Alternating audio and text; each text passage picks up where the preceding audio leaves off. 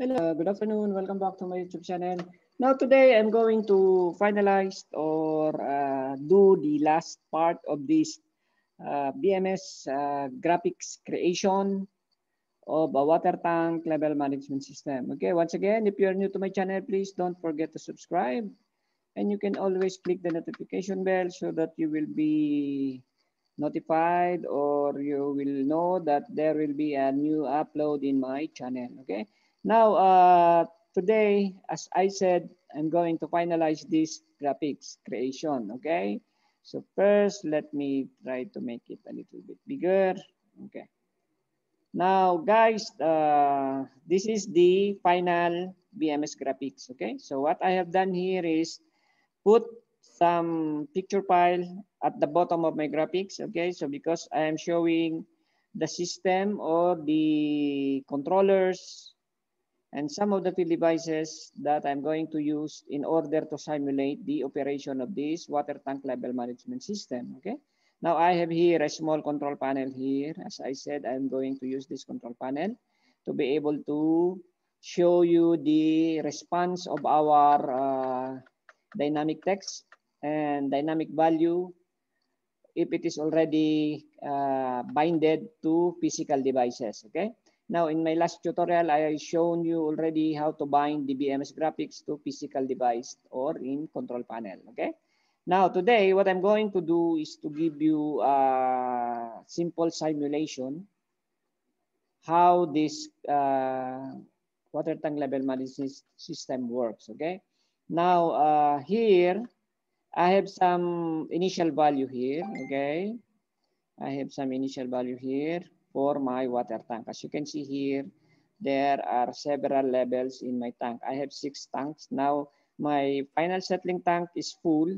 So this 250, I can say this is the level of the water in centimeter, okay? Based on the differential pressure transmitter reading. Okay. Now, in real application, you need to make the proper configuration of the differential pressure transducer based on the volume of the tank. Okay. Now, for the sake of simple simulation, I'm just using value like 250 centimeter, meaning from here you can see here 0 from 0 to 250 centimeter, meaning my tank is already full. Okay, so 250 centimeter, that will be the height of the level of the water. Okay, or the level of the water from 0 to 250 centimeter. Okay, so meaning if it is 250, the tank is already full. Okay,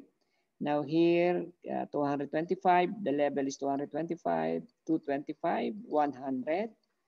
Okay, then 225, then this one is 225 also. Okay, so likewise, it will be displayed here, the level of the water in centimeter. Then I have here my spinner to simulate the decreasing and increasing of the water level. So if I will click this arrow down, okay, as you can see, the level of the water is decreasing, okay, by 25 points, okay. So I can say, okay, now it is 200, it is 175, okay. So if I will click the up arrow, then the level will go by 25 points, okay. Now, this is just a simple simulation, okay. Now, I cannot show you direct animation. Okay, so I'm just trying to do the level of water changing by clicking the down arrow and up arrow. Okay, now here I have already the BMS points, then the 2 pumps, then I have here operator enable. Now operator enable is the operator will try to enable the system. Okay, now by default it's already enabled. Okay, now if there's something wrong, let's say there's some leaking solenoid valve there, then the operator can disable the system so that they can do the repair of the solenoid valve. Okay, that's the purpose of enable. Now the time schedule, I think we can say that we will put some time schedule. Let's say the water being delivered to the big tank or the main tank here is during that time. Okay, so we can also put some time schedule here. Okay, so let's say from 8 to 5, our uh, our pump will try to fill any tank that goes to the low level, okay. So during that time the pump will work. Okay, now except for the fire water tank, anytime the pump will try to fill this up. Okay, so maybe in our control logic program it will not follow any time schedule. As long as it is not full, then our pump will try to always fill this tank. Okay, so today, as I said, I'm going to show you the animation. Okay, now to give you an idea, I already prepared my control logic program. Let me give you just show you the simple logic control program that I prepared for this. Okay, so this is my simple logic program for my simulation. Okay, so this is my control logic program. Okay, so this one is already running in the background, already uploaded to my automation server. Okay, now as I said, the points are already defined in the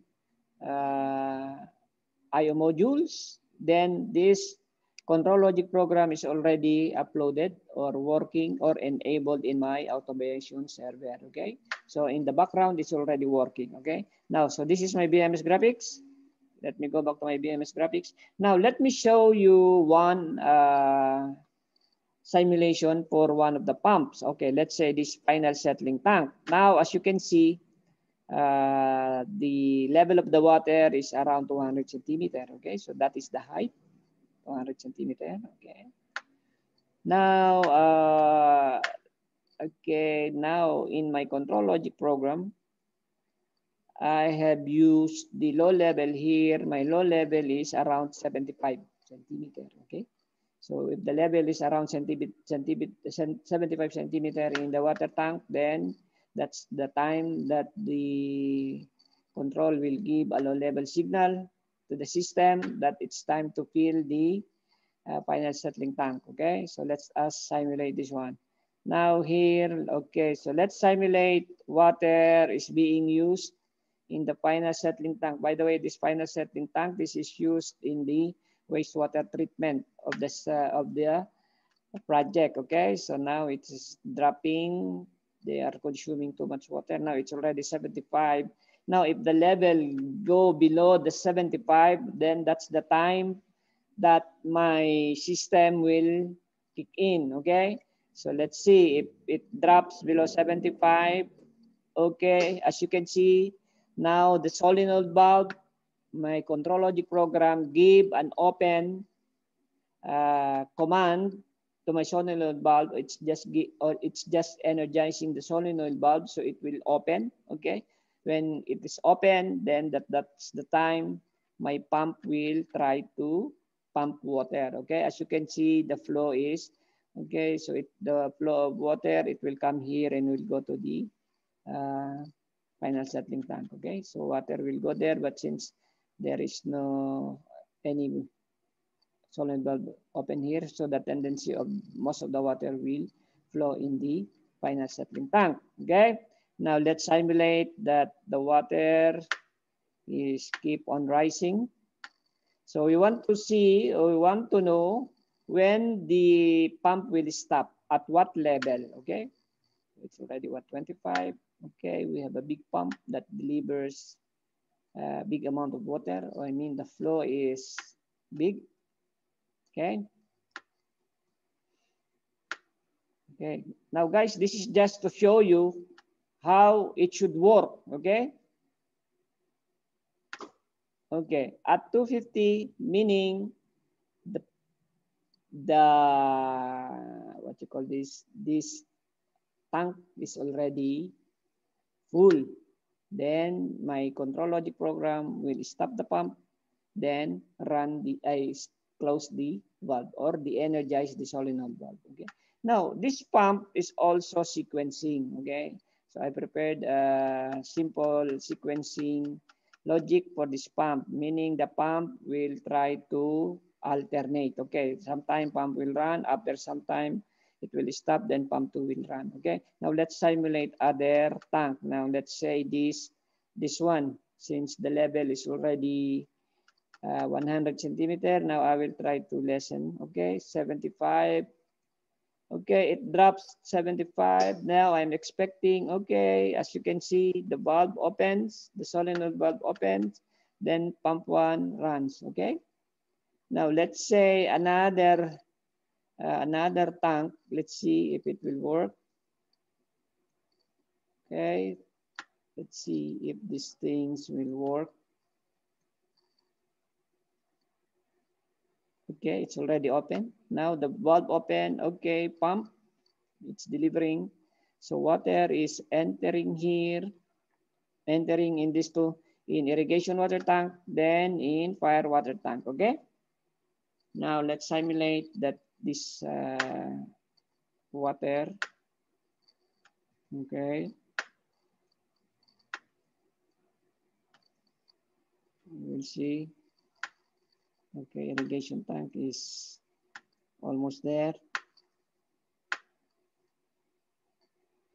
Okay, now the valve closes, so the most of the water will come here. Okay, so let's simulate that this one is already filling up.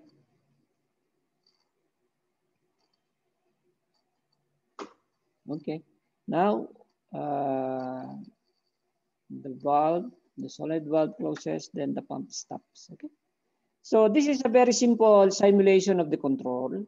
So if you will become a BMS engineer, this is how are you going to control the level of the water tanks. Okay, so anyone of the water tank go below a level or a certain low level, let's say 75% or 75 centimeter, as per my simple simulation, then the valve will open, then the pump will run. Then if the water reaches the high level, maybe it is around 250 centimeter, then the pump will stop, then the valve will close. Okay, so this is how this simple simulation for water tank level management system works. Now, as I said in my previous tutorial, that let's say because we will, there is a time that your BMS, maybe your DDC panel has some problem, then you need to fill up the tank that is going to the low level. Now, as I said, I have prepared here, I asked the electrical people to prepare a small control panel to be able to open the solenoid valve in manual operation. Okay, so during any problem in the DDC or in the BMS, you can always do the filling up of any tank in manual. So you can manually open the solenoid valve, then you can run manually the pump. Okay, now let me show you the response of my dynamic text. And okay, now you see already the response of dynamic value. How about the dynamic text? Let's say this one, if I will put it in manual because it is already connected to my motor control. Now I will try to put it in manual. Okay, as you can see, as you see the response of my dynamic text, because I tried to put the selector switch in manual. Now, as you can see, it changes to manual. So let me put it in automatic and reaching my small motor control panel. Okay, as you can see, the real-time value is being displayed in my BMS graphics. Now, let me do the simulation one time again. Okay, let us check this domestic water tank. Okay, please look at the dynamic text, the response of it based on the control panel. Okay, so let me do it fast. So I'm okay. Okay, now as you can see, pump 1. Okay, now it stopped because it's time to do the changeover. Okay, So as you can see here, pump 2 now is on. The command is on. Then the run status is on. Flow is on. As you can see, there is also flow here. Then there's no trip. Okay. Now we can always simulate the trip. If I want to simulate the trip, let me simulate the trip so we can see if it will run. Okay, I will try to simulate trip and pump 2, then we will see what will be the response. Okay, so I will.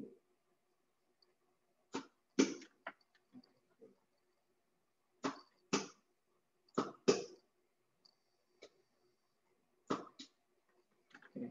So I trip. Okay, then pump 1 will run. As you can see, when I trip my pump 2, okay, as you can see here, I have trip alarm here. Then pump 1 run. Okay, so pump 1 will now trying to fill this water tank. Okay, so I simulated a trip in my pump 2, then pump 2 trips, then it stop, then my pump 1 kick in. Okay, so likewise, if pump 1 trip, then if pump 2 is working or there's no trip condition in pump 2, then it will run. Okay, so let me see, let me reset the trip. Okay, so the pump stops, then again pump 1 stops, then pump 2 run because I have a sequencing. Since the run hours of this is less than this pump 1, so pump 2 will try to run again. Okay, so guys, this is a very simple simulation of this water tank level management system control. Okay, so I started in how I prepared the graphics. Okay, then I prepared the control logic. Here it is. This is the control logic program. Okay, so as you can see, it's working at the background. Okay, then this is my graphics. Okay, now guys, if you have any question, if you have any comments, feel free to put your comment in this tutorial. Then whatever your request, if you want me to do or show you how are you going to prepare the control logic program, just tell me. Then maybe I will try to do one complete series of tutorial in control logic programming. Okay, so guys, I think I have shown you already how to create a BMS graphics starting from part 1 up to part 6 and part 7. Now, actually, this is part 7, the simulation of the control for this BMS graphics. Okay, so once again, thank you very much for watching this, and I do hope I am giving you or I'm helping new engineers, those who want to join the building management system or building automation system, and those who wants to join MEP company, mechanical, electrical, and plumbing company. Actually, what I'm showing you here in my tutorial is what you will find in an MEP company. Okay, so if you want to join MEP company, even though you don't want to become a BMS engineer, you can always watch my tutorial so that you will have an idea if you will join an MEP company, what you will find in that company. Mechanical, electrical, and plumbing company. What are the jobs involved in this kind of company? You can find it here in my tutorial. Okay, thank you very much. And Santos Capellan Jr. will always say, God bless us all and bye for now.